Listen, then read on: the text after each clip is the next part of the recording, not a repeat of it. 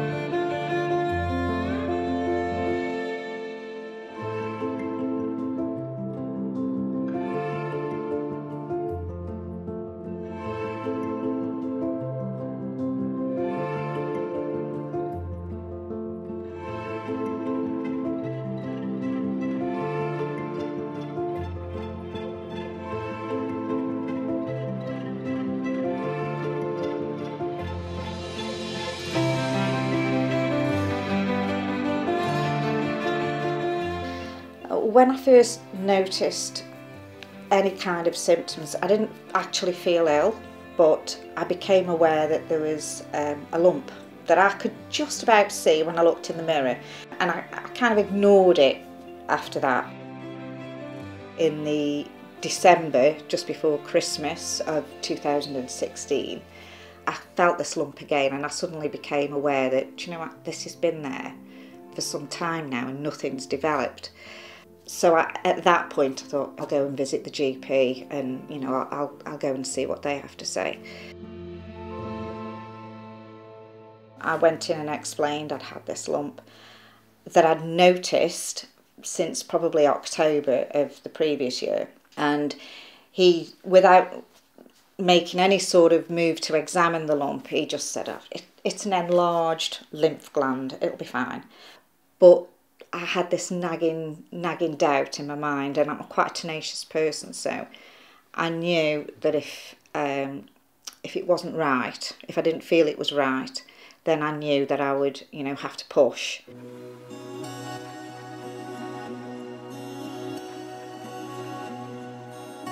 I was on the case now. I was on a bit of a roll.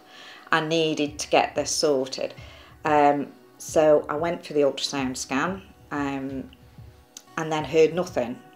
And by the end of September, I decided, I think I got a nagging doubt in my mind. I just wanted to know what this was. I rang the GP practice, but this time I spoke to the senior GP partner. He said to me, well, have you not heard of the hospital, because they've recalled you and they want to do a needle aspiration. That it's not an enlarged lymph node. This actually could be cancer. And I was really fortunate that I had an excellent consultant radiographer who was going to do the needle aspiration. And he recognised how vascular this tumour was that was actually growing on the carotid artery. And he explained to me, can't do the needle aspiration, very dangerous, because this is a very vascular tumour. I think, I'm 98% sure that this is called a paraganglioma.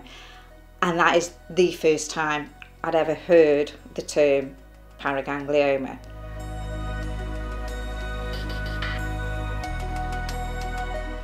My symptoms probably started around, I'd say a decade ago at least.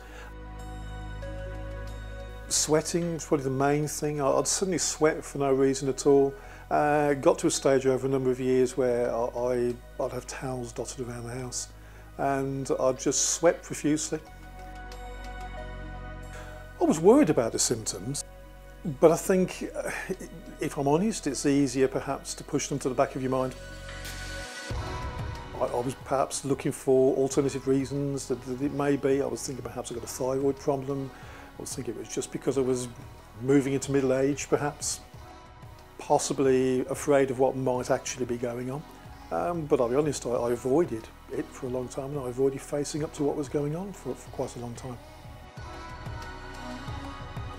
Well, I was at work. My primary job is education and training for the ambulance service, and I was doing a teaching session one morning, and I started the session, didn't feel quite myself, felt unwell, And then felt acutely unwell whilst I was in the middle of teaching.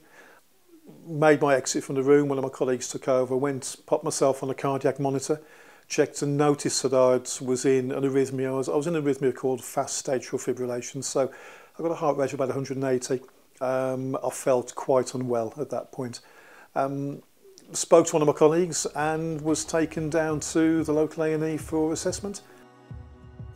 At that point then I was simply put on a pathway, given drugs to deal with that at the time. I was cardioverted at hospital on a couple of occasions, in other words given an electric shock to put me back into a normal rhythm. Also had a cardiac MRI as a result, or at least in preparation for the treatment to deal with the arrhythmia. And I was told that they discovered a large soft tissue mass just above my heart. The object, or the soft tissue mass I'd found above my heart, was actually a paraganglioma.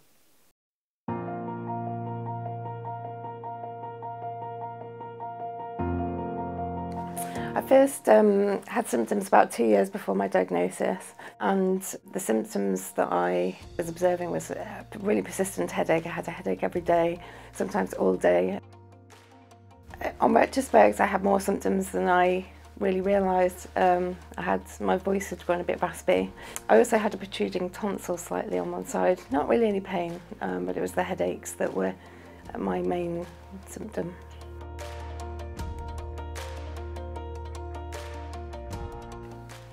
It was very frustrating. Just really felt like there was something more going on, and I just wasn't happy to accept that it was just a tension headache.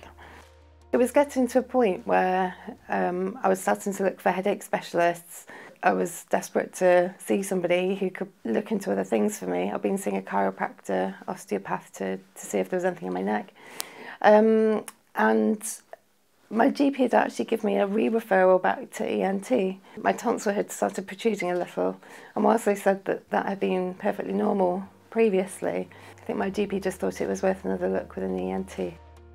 So I had an MRI there which identified a chicken egg-sized tumour in my neck, in my head and neck.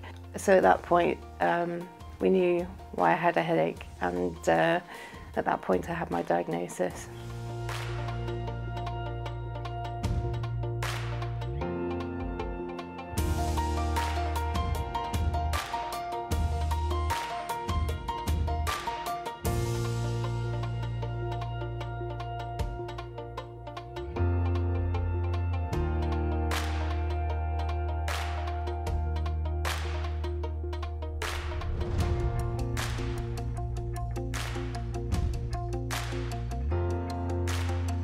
If I've got any advice to anybody embarking on this journey, I'd say don't be afraid, do your research, push for information, push your GP, get them to help you find information out, because that is essentially what they should be there for.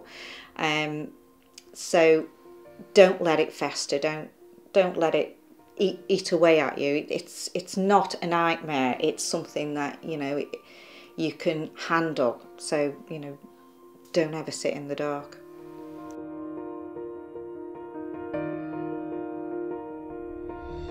I think it's too easy to look perhaps at me at that stage, and again, too easy to pigeonhole somebody.